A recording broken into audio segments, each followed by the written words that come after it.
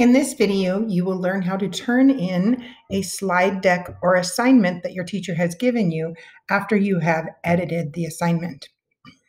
Here we have an assignment for digital citizenship. I have distance learning goal pages. When I view the assignment, I can see that I am getting my own copy of a Google slide deck. I'm going to open that Google slide deck by clicking on my name. Now that I've clicked on my name, I can edit this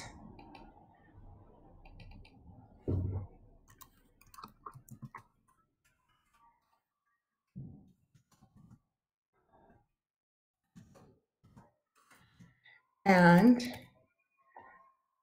complete the information on various slides by filling in the portions that I need to fill in.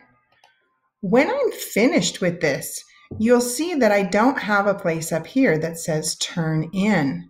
With these assignments, I need to look back at my tabs up at the top. I need to find the one that is my assignment.